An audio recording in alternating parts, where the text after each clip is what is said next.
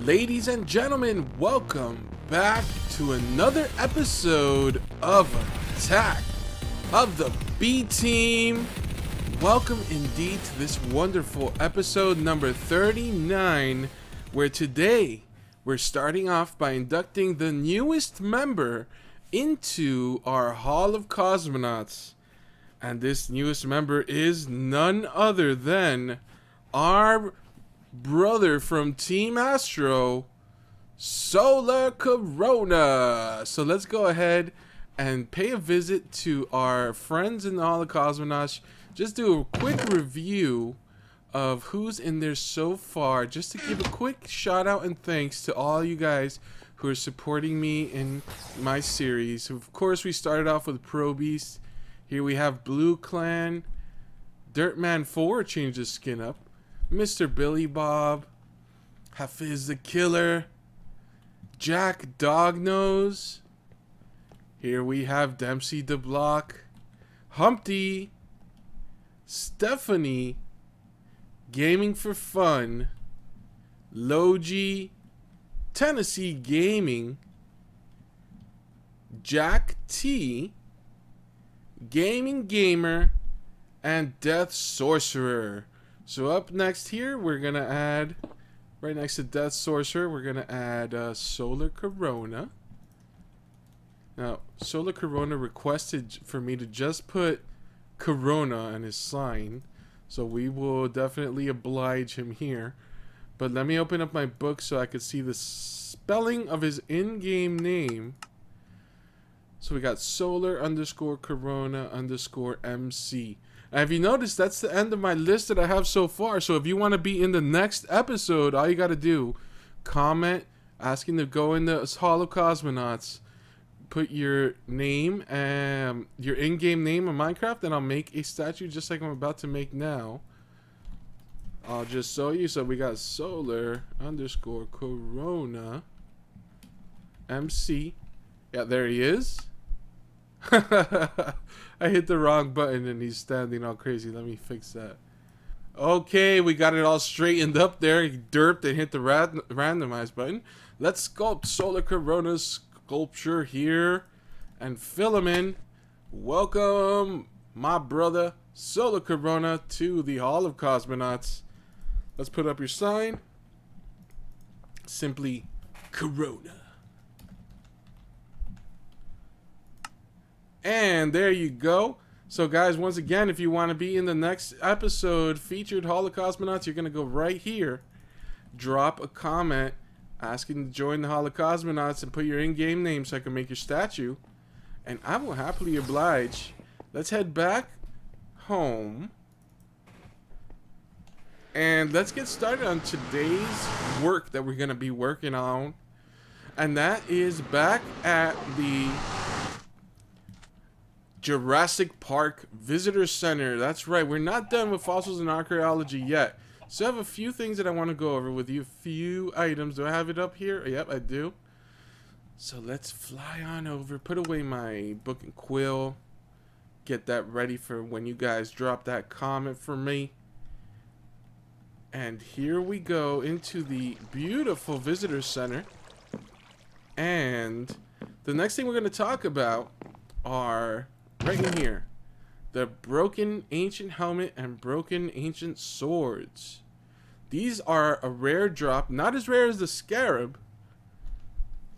gem, but a rare drop from fossils and the permafrost, and they also could even be found from analyzing biofossils and frozen meat and the such. So we got some more goodies in here that we could drop in. That stuff we'll put in our inventory system. And let's talk about what we need to get these from the broken state, broken ancient sword, and broken ancient helmet, and get them repaired. So the first thing we need is a work table. That's very simple to make. All you need is a crafting table and a piece of paper on top. So do I have wood on me? Of course not. That would have made me prepared. Shame on me. Let's grab some wood in here. We have some. And paper. that is another story. But we could go ahead and zap on over to our item system and grab some paper. I should have a whole bunch that I made up here. Yeah, 741. Give me one, please. And we could drop off this junk as well. Put away our hammer. And there's our piece of paper. So let's go ahead and craft a piece of paper on top of a crafting table. And we got a work table. Alright, so this is what we're going to use to fix those broken ancient helmets and ancient swords. So let's zip on over. Zoop. Back to our fossil research area here in this circular room. And I think the fossil research area we're going to place right over here. Just right. One right there, and then maybe we'll put a chest there. Actually, let's just leave it in the center for now. Break it. One day. You can do it. Okay, almost there. Nah, it's not gonna work. Get the Martok. Oh, wow. It's okay. Interesting. A pick breaks this wooden structure. So here's a GUI. It has a space for input, space for some type of fuel, and a space for the output. And this is how it works. Basically, you grab the item you want to repair. In this case, we're going to fix the ancient helmet. Right? And then you need to place in there a relic. That's it. Exactly a relic. Don't place a stone tablet or anything else. Okay, so we go ahead and place the broken ancient helmet in here. And the relic, you could shift click and it'll go directly into the fuel slot here. And as you'll see, this hammer will slowly drain. And this is the overall progress of the repair. So as you see, the hammer is draining a lot faster than the actual overall repair is going. So it's going to take several relics for this to get repaired. What I'm going to do is just speed up this process so you can see exactly how many relics it's going to take to fix a broken ancient helmet.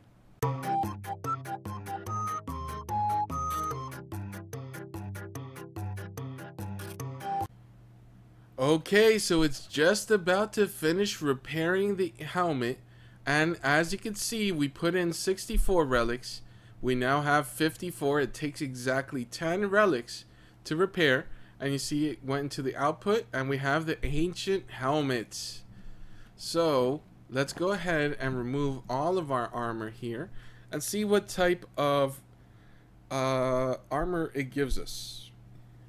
Okay, so it looks like it gives us 1 armor point out of the possible 10. And let's go into F5 mode and take a look at what it looks like. Yes, sadly, in Attack of the B Team, this texture for the ancient helmet leaves something to be desired. It's pretty much either missing or not working as intended. This has been for a long time. I'm not sure if this is going to get fixed, but the ancient helmet texture on your head, not looking too good. So let's go back into first person view mode. As you can see, it gives us 1 point of armor compared to, well, my helmet doesn't give us any protection, it just gives us attack damage. But let's grab a diamond helmet from Spawn here, or not Spawn, but the mad scientist cave that we have in here. Here's a diamond helmet. Take off our armor and compare. Hey, let me get that. Thank you. So it gives you half a point less of armor compared to diamond. And let's compare with amethyst, which you get from the Promised Lands. Amethyst will give you actually 3. So that's definitely a nice choice there. But it's not bad for early game to give you that. And it does nothing else that I have really learned. I've checked the wiki and other information about the broken ancient helmet. Not much else in the way of benefits for you but it is cool, absolutely, to put up on your wall. So let's head over to grab some more wood. We'll make ourselves some drying racks, or maybe even, and we'll start with the drying racks, or maybe some shelves, bibliocraft shelves. What do you think, guys? Let's look up. Shelf. We have the cherry shelf. How do we make that? Let's make that with some of this redwood to go with what we got here. So that's just basically whoop, whoop, and one in the middle. We got a shelf. So and right here above that on the top, we could pop, not in there, in my inventory, in my hand, put that on the top, the repaired ancient helmet, and maybe as a display, we'll put a broken one next to it. Let's do it like this. Broken one, repaired one. Okay. And the same goes for the broken ancient sword. But just so you guys could see, I'm going to do the same deal with the sped up footage. Just so you guys know exactly how many relics it needs. Now, the reason that I'm being very thorough and showing you how many relics you need to have is because if we start repairing this and the relics run out, all of this progress that's here is going to be lost. We're going to see that really shortly here. It's almost about to happen. As you can see, that little bit is filling in and it's gone. All gone. We wasted that relic forever. So let's start off with a full stack of relics just so that we could be sure. And we'll start repairing this broken ancient sword. And trust me, guys, this one is a lot cooler than the ancient helmet. So let's wait for that to finish.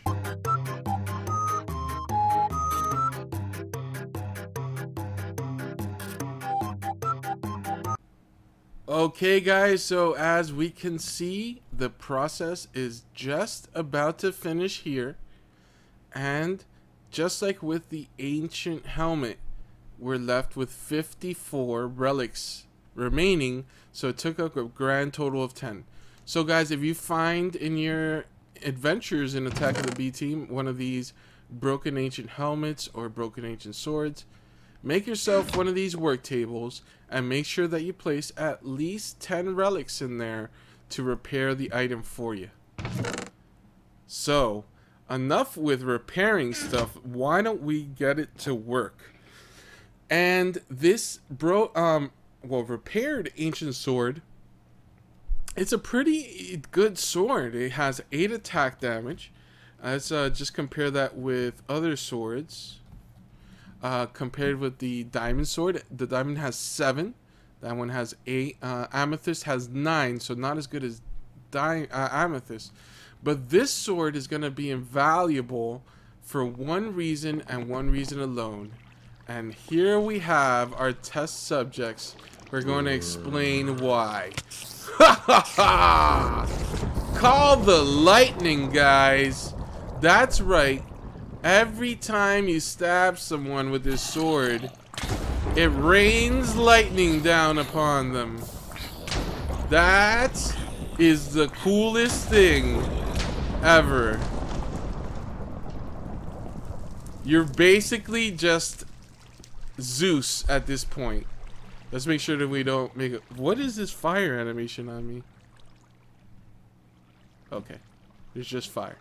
There's just fire. You best play with fire, you're gonna get burned.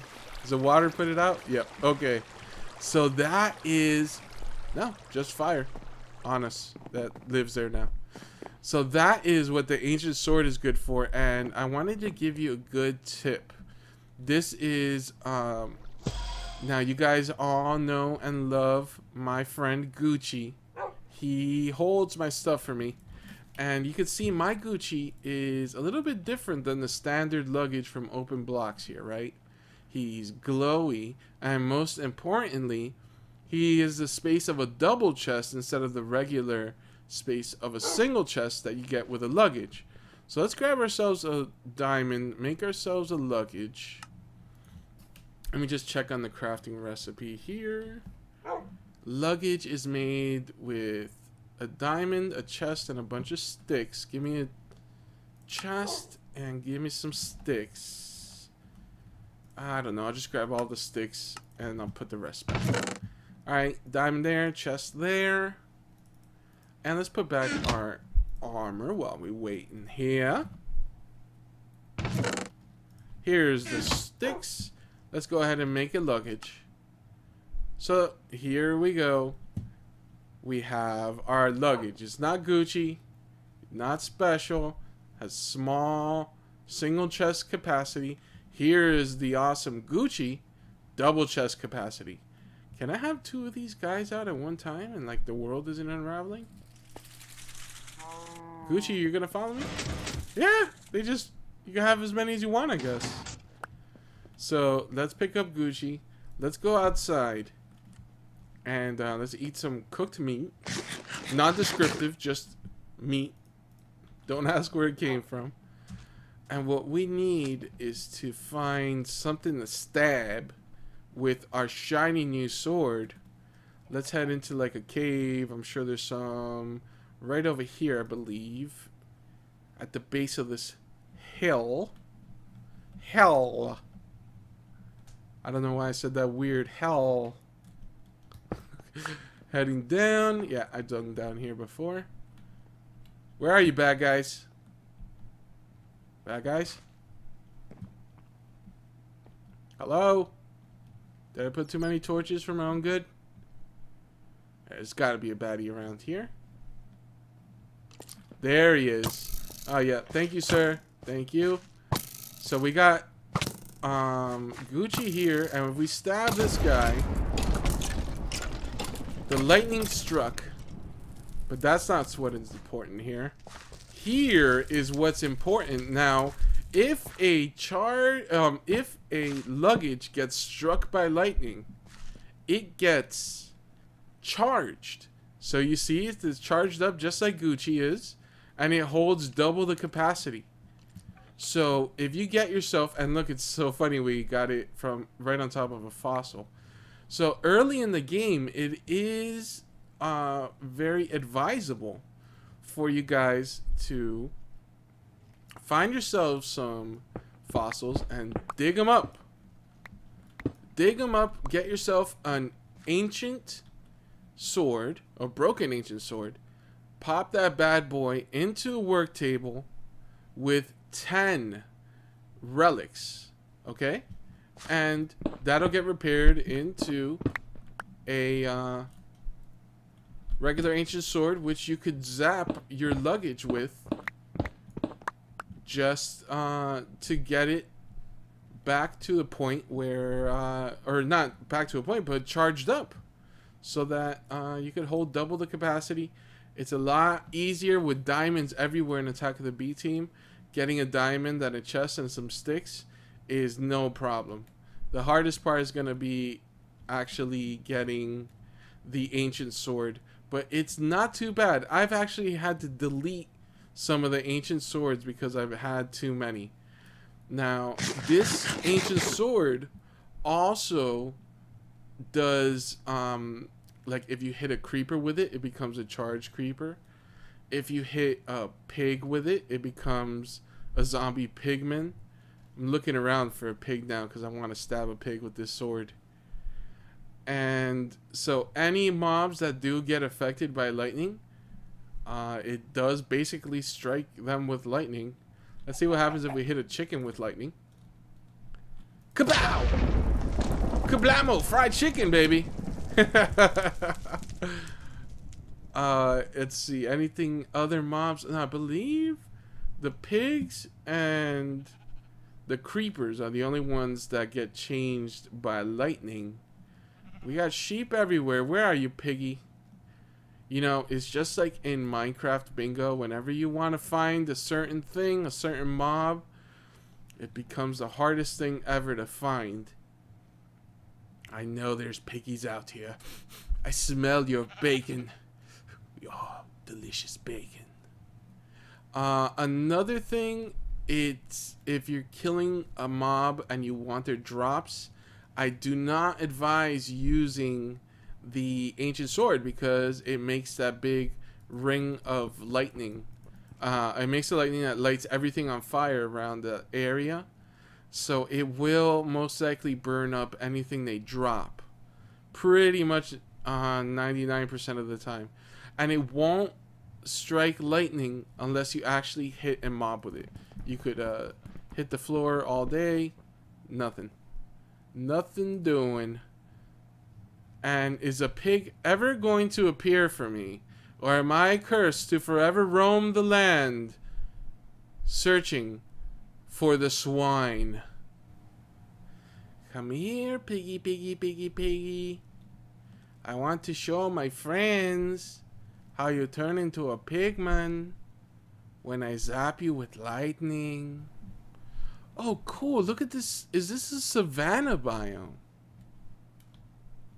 Let's F3 this.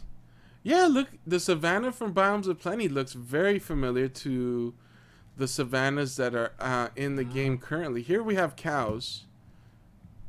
So let's see how the cows respond to a zapping. Booyah! The steak's ready. It's well done. Aha! We have found the victims of our ancient blade to strike forth the fear. Hooyah! Zombie pigmen, arise! Arise and do my bidding, pigman. You disgust me with your pig face. Yes, that's right, Zisto. I know that's you. And I will smite you. Let's make... There's a whole bunch of them. Pigman!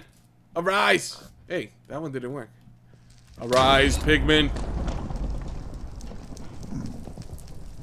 Arise, pigman!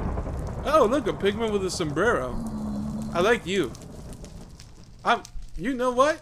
You are remaining here. You're gonna remain a permanent part of my LP. Guess what your name is? Oh my god, you guessed it. Zisto. Zisto has joined the LP, guys. So... let's teleport back home. Oh god. Get out of here, guy.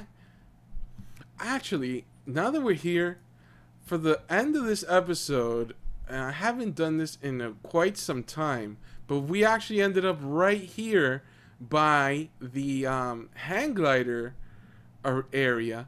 So let's, for the end of the episode, take another flight just for old time's sake in case anyone hasn't seen it yet. A flight through our hang glider course that we've made here. So, let's just take a quick look here. We have a big kind of like ski lift sort of thing. Well, really it's more like an escalator. And let's go to sleep so we can see this properly in the daytime.